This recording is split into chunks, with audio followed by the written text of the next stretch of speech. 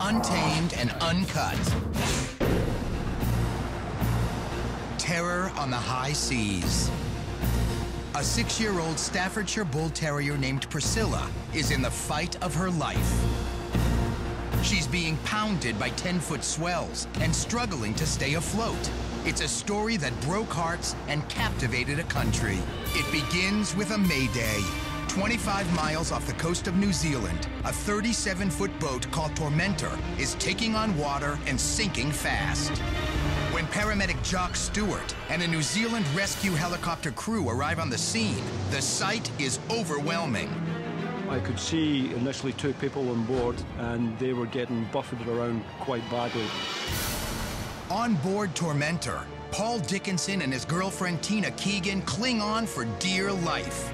With every wave, the boat sinks lower and lower into the sea. It's up to Jock. As the chopper hovers 50 feet in the air, he's strapped into a winch, then slowly lowered into the water. I noticed Paul was bleeding quite badly, so I instructed Paul like best I could in sign language, go to the back of the boat, get onto the dinghy, get onto the dinghy.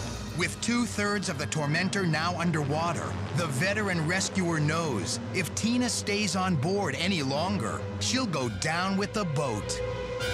She makes it off, but she's not alone. To my absolute astonishment, I noticed a dog's face, sort of puffing and panting and swimming for all it's worth towards me. It's an agonizing decision, but Jock knows he has to rescue Tina and Paul first. As the panicked dog fights to keep her head above water, Jock goes in for Tina. But 50-mile-an-hour wind gusts make it nearly impossible. It takes 2 tries and 20 grueling minutes to pull her to safety. Now it's Paul's turn. Within minutes, he too is safely on board the chopper. But they all know this is no time to celebrate. Priscilla cannot hold on much longer. As Jock readies to go back into the water, Paul scans the surface for Priscilla. His heart sinks. The dog wasn't anywhere to be seen. Jock refuses to give up. Then, suddenly, Priscilla washes out of the watery wreckage. I looked up, Priscilla looked at me, we both swam towards each other. I held out my arms, gave the thumbs up, and we started to go up towards the aircraft. But 20 feet up, Jock gets another scare.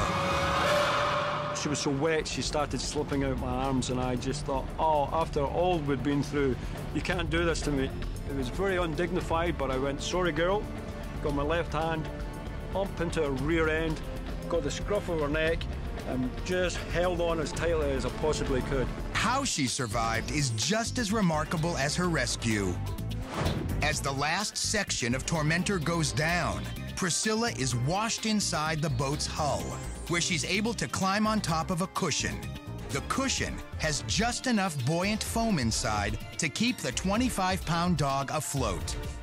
You can see a glimpse of her right here. Using nothing more than sheer strength, Priscilla's able to balance on top of the cushion until another wave hits and knocks her back into the water. I'm a dog owner, and I know what my dog means to me, and I could not have lived with the thought that I'd left the dog to the elements. So all in all, it was a really happy ending for a really unique experience.